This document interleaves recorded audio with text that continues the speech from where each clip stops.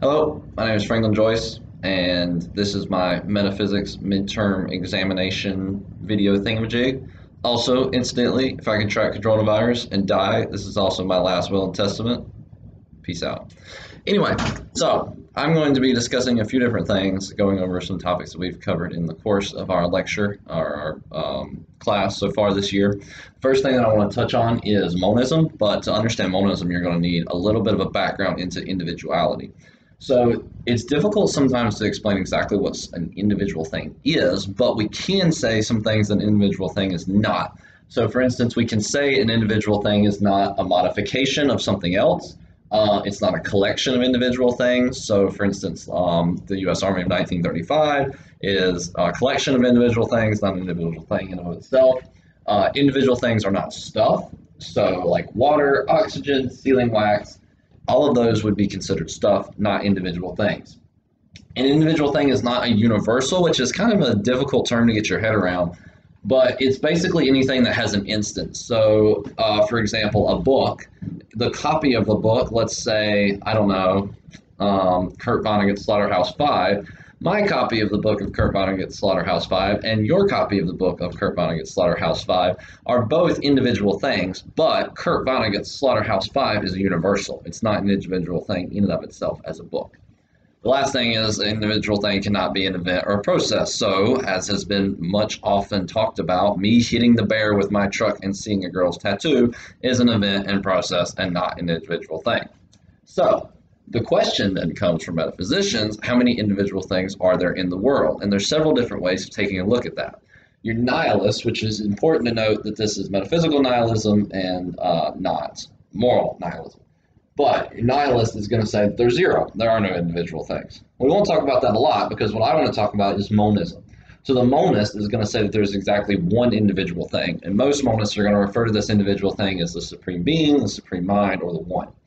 And then most common Western metaphysicians are going to say that there's more than one individual thing, and at the point in which you said there are more than one individual thing, there's not really too much of a distinction that needs to be made. If you're going to confess that there's more than one, you might as well just confess that there's multiple. Basic ideas of monism is that there is only one individual thing, and this one individual thing comprises all of reality. It comprises everything that we experience, everything that we see, feel, think, so on and so forth. But there's different ways in which that is interpreted. So the three kind of spin-offs or variations of monism are the Spinozian monism, which is the idea that things, the individual things that we appear to see in the world are actually just modifications of the one. So this whiteboard, marker, coronavirus, computer, so on and so forth, myself, are all modifications of the one that is, the supreme being.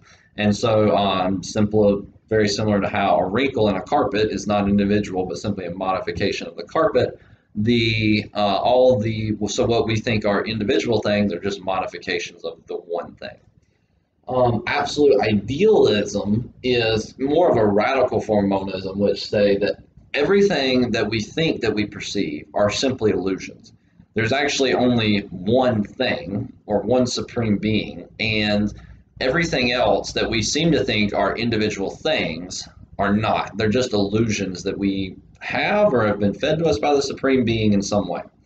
And the final variation of monism is hidden monism, which is the idea that things are just the one in different guises. So they're actually, you could say that there's such a thing as a whiteboard, a computer, myself, and this pen or marker, but in actuality, those are just the one, the supreme mind adopting different guises and I guess kind of presenting himself to himself.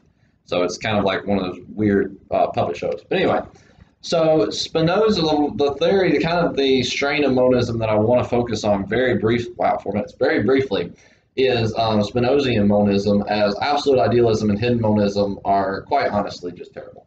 So Spinozian monism has been supported by two famous arguments by two different philosophers. Spinoza, who supposed that anything that could not be proved to be entirely independent of any other thing is the only definition of individuality. So for an individual thing to actually be an individual, Spinoza would add to our list up here, it had to be independent of anything else. Because as soon as you say that one thing is dependent upon another thing, then the thing dependent upon the first thing, let's say A is dependent on A prime, well, A isn't really an individual anymore. It could simply be said that A is a modification of A prime. And so Spinoza tracks that modification all the way back, and he says there's only one thing that's truly independent of all other things. And so there's a lot of I think there's a lot of vagueness in Spinoza's theory, although I think he's hitting upon an interesting principle that needs a lot more thought. But most metaphysicians kind of just push this aside and say, well, even if you have this causal process, you could still say that an individual thing can create another individual thing that, even though it's dependent upon A prime, doesn't necessarily mean that A isn't an individual in and of itself. The other argument is that Bradley attempts to show through the relation of intrinsic and relational properties that it's actually impossible for there to be more than one individual. Bradley's argument is really just kind of contorted and vague, and it's got a lot of really technical language. And to be quite honest, most philosophers who do understand it, or at least pretend to understand it, reject it. So we're not really going to talk about that a whole lot, but Bradley tries to prove monism by showing that it's actually impossible for there to be more than one thing. There can only be two individual things by nature of the relation of ourselves to other properties or other beings. And so I'm not going to talk about that a lot, but suffice to say that it's a complicated argument that most philosophers are just going to reject. But that would be, sorry, let me put my notes real fast. That's going to be what is metaphysical monism. So the next topic I'm going to talk about, we'll turn my computer this way just a little bit. Sit right here. Slide out of the frame. Okay. So the next thing we're going to talk about is move to temporality. And we're going to talk a little bit about not necessarily the argument over whether time exists or not, which is a fascinating argument, but we're going to talk about what is the nature of time if it does exist. And so there's three different ideas for what the nature of time might be like if, in fact, it does exist. So these three theories are presentism, the growing block theory, and eternalism. So presentism is the idea that time is kind of just a sliver, and just in the sliver of the present is the only time or the only reality that actually exists. Anything that we would think of as being in the past is not existent, and anything that we think of as being in the future is also not existent. The only thing that actually exists is the present, right now, this moment. Now, the next theory, the growing block theory, is the idea that the present and the past exist, but the future is still non-existent. So we kind of have like a growing block of time, up, up, up, up, up, and so on and so forth until the rapture. Eternalism is the idea that past, present, and future all are existing at the same time, and we're just kind of moving on this scale of time. So, for instance, Adam and Eve were alive at one time, maybe, could be, I don't know, we'll talk about that later. Christ, life and death is at a time. I am sitting here talking to this computer at a time, and the rapture occurs at another time. And all of these are existent things. They're all events. There's all people involved. There's all realities that are true and are existent at that time, but spread out. It's all existent at the same time, basically. So the theory of time that I want to talk about is presentism. So the idea, okay, you can say it. The basic theory of presentism is that there are only such things that are now, with now being just a redundant adverb, because basically the only things that are existent are things existent, or are things that are happening in a temporal sense right this very second. So for the presentist, really temporality is just in the extreme present right now. There's no really existent temporality in the past, there's no really existent temporality in the future.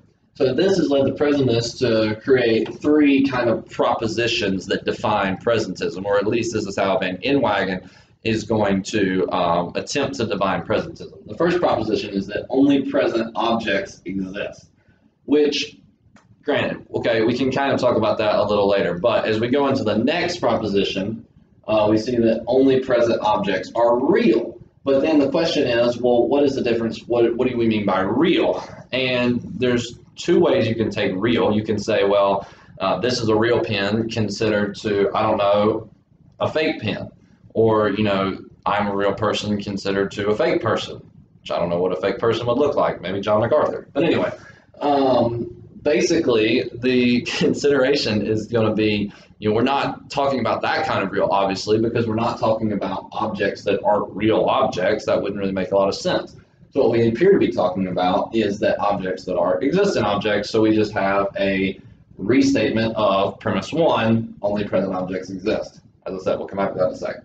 The last proposition to define presentism is that everything is a present thing. So in a sort of what they're trying to say here is that everything that is existent is a present thing. And I think this is where presentism starts to fall apart a little bit, because basically what the presentist is trying to get you to say, or at least trying to propose, is that anything that is must be right now. Anything that happened in the past is non-existent. Anything that happens in the present is non-existent. But then the question comes, well, okay, let's take something that happened in the, or what we would think of as happening in the past. Let's say dinosaurs. Did dinosaurs exist? Well, the presentist will say, yes, dinosaurs did exist. We have evidence in the now, in the present, that, we can find dinosaur bones in the Creation Museum from 6,000 years ago, and, those exist. But what the presentist can't say is that there was a living, breathing dinosaur existing, because everything that exists, everything that is an existent thing, a present existent object, must be a present object. So for an object to actually have any sort of meaningful existence, it must be existent in the present. So statements like, dinosaurs, there were dinosaurs, or Winston Churchill lived, or Christ died, all of those are events describing individuals, but the presentist has to say that, those individuals aren't actually things, or aren't included in everything, because they're not present things. And I think that's where presentism really starts to break down. You can get into kind of the English of, that's what Van Inwagen does. He gets into the English of how do we break presentism down. But I think just that singular objection to Proposition 3 is enough to show that presentism has some pretty serious flaws.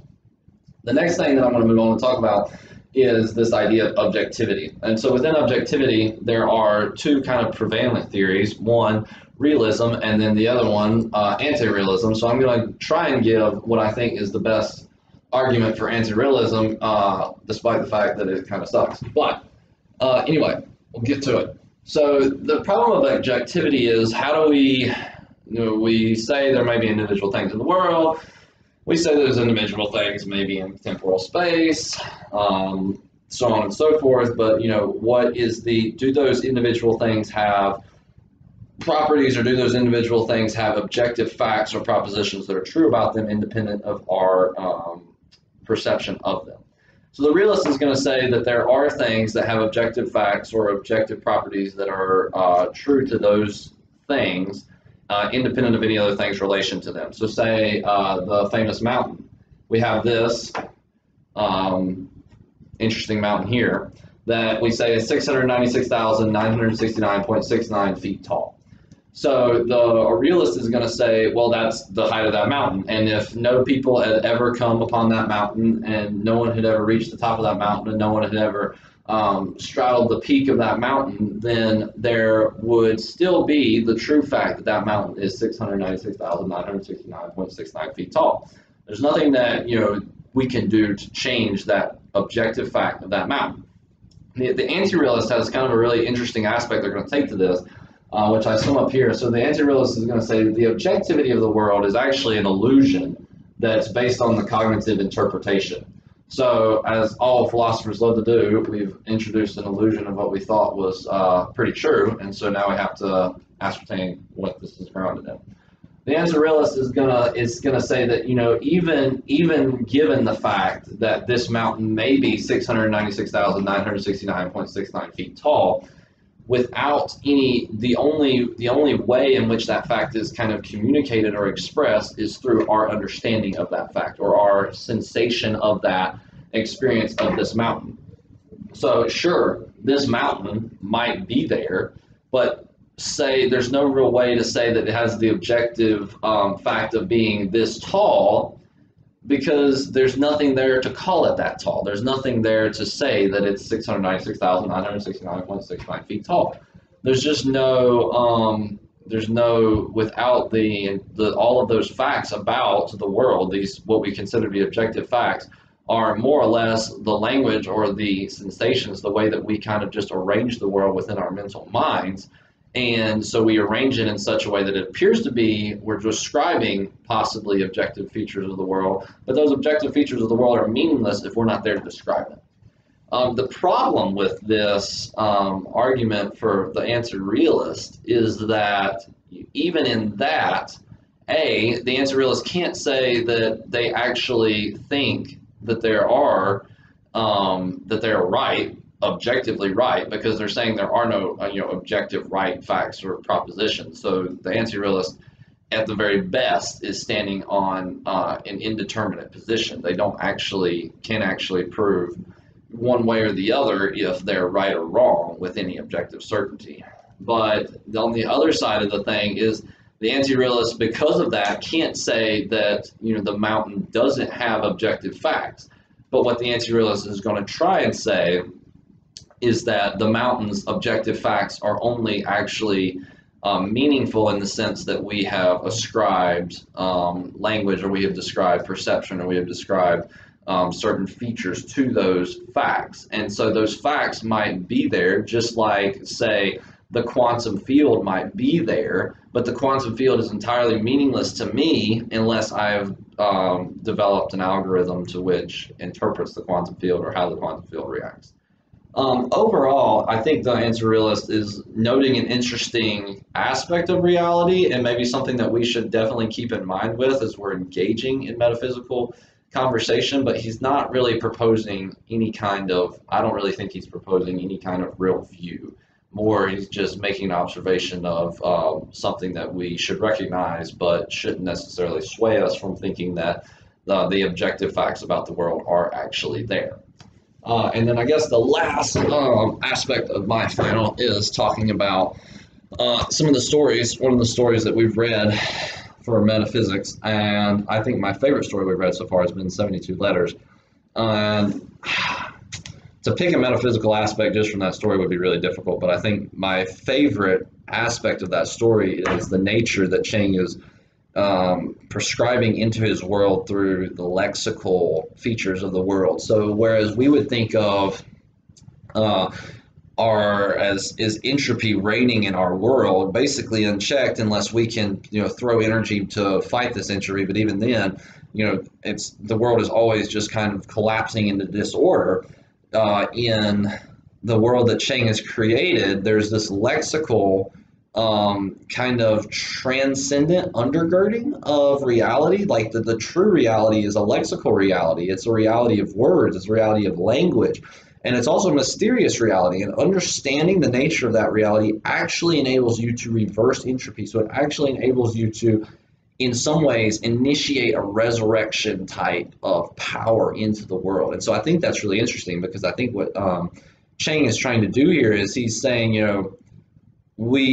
he's putting what I actually think is a real aspect of our world into scientific principles, because as Western dinguses, we can't think of anything apparently outside of scientific principles.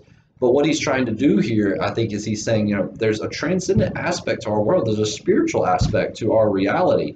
And the reason that we don't engage with that is because we can't think of it scientifically. But there's almost the divine, the transcendent aspect of reality it wants to engage in the world in a resurrectionary way. It wants to engage in the world in a restorative process. It wants to push back against these forces of chaos and entropy that are basically tearing apart the order of the world. And I think you see that, especially in the Hebrew scriptures. I think you see that in lots of spiritual scriptures where, especially in the ancient world, where chaos has been brought together. It's been pulled together by divine power, and then the war, the yin and yang, what's pulling apart is the chaos attempting to rip this order back apart.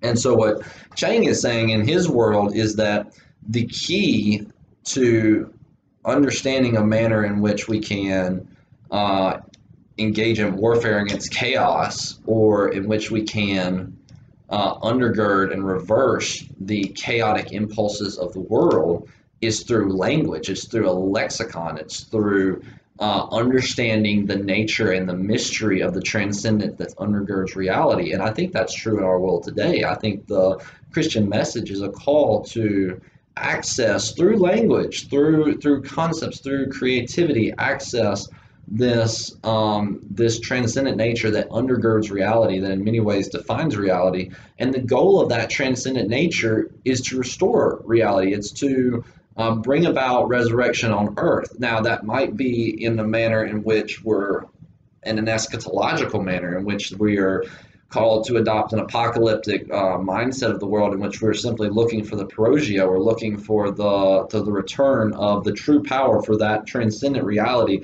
to express itself as immanent, to express itself as sensational reality.